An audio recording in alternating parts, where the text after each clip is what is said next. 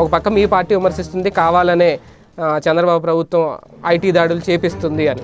అసలు దేశ చరిత్రలో ఇప్పటివరకు ఒక బ్రిడ్జ్ పైన మీరు అంతమంది జనాలను చూసుంటారు. అంత అపరూపమైన ఆదరణతో జగన్మోహన్ రెడ్డి గారి పాదయాత్ర జరుగుతూ ఉంది. 2000 కిలోమీటర్ల మైల్ రాయి తర్వాత ఆదరణ కరువైపోతుంది. ఏ ప్రధాన మీడియాలు కూడా పట్టించుకునే పరిస్థితి లేదు. సొంత మీడియాలో తప్ప జగన్ ఎక్కడ కనిపించట్లేదు. ఇదంతా ల్యాగ్ ఎక్కువ తీసుకోవడం వల్లే జరుగుతుంది అనేది ప్రత్యర్థి పార్టీలు విమర్శ. ఒక కులానికి ఆపాదించి ఈరోజు పాదయాత్రకు లేదంటే వైఎస్ఆర్ కాంగ్రెస్ పార్టీకి సంబంధించిన ప్రోగ్రాములను ఏ రోజు మీడియా చూపించిన పాపాను బాలేదు. తెలుగుదేశం పార్టీకి జగన్మోహన్ రెడ్డి గారు ఏ విధంగా టార్గెట్, కొన్ని మీడియా సంస్థలు ఏదైతే ఉన్నాయో ఆ మీడియాలకు కూడా ఈరోజు జగన్మోహన్ రెడ్డి గారే టార్గెట్. జగన్ ఒక అవినీతి పరుడు, అలాంటి వ్యక్తిని ముఖ్యమంత్రిగా కూర్చోబెడతారా? జగన్మోహన్ రెడ్డి గారు అవినీతి పరుడా, నువ్వు అవినీతి పరుడా తేల్చుకోవడానికి బహిరంగ చర్చకి సిద్ధం మేము అడుగుతూ ఉన్నాం. పక్క జిల్లాలోనే పాదయాత్ర చేస్తున్న జగన్ ఎందుకు ముందుగా వచ్చి పరామర్శించలేదు? ఎందుకు రాలేకపోయారు? నువ్వు అక్కడ 4 రోజుల నుంచి ఉన్నావని చెప్తున్నావు. అక్కడ మరి నిన్నెందుకు ప్రజలు నిలదీస్తూ ఉన్నారు?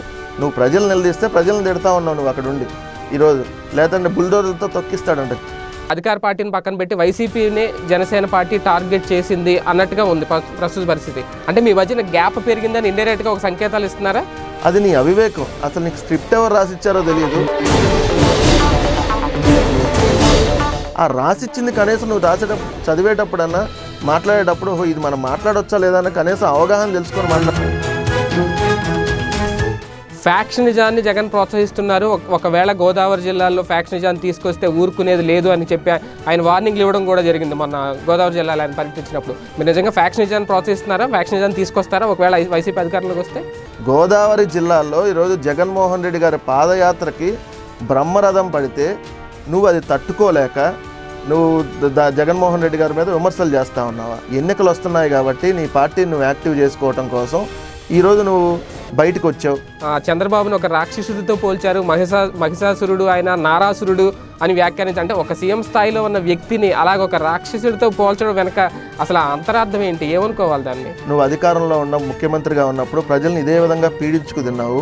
నిజంగా చంద్రబాబు నాయుడు అనేవాడు నరరూప రాక్షసుడు అని చెప్పాలి. ఈరోజు ఖచ్చితంగా చంద్రబాబు నాయుడు నీ పాలనకి చరమగీతం పాడే రోజులు దగ్గరలో ఉంది. జగన్మోహన్ రెడ్డి గారు ముఖ్యమంత్రి కాబోతా ఉన్నాడు. భారీ విజయం మేము సాధించబోతా ఉన్నాం.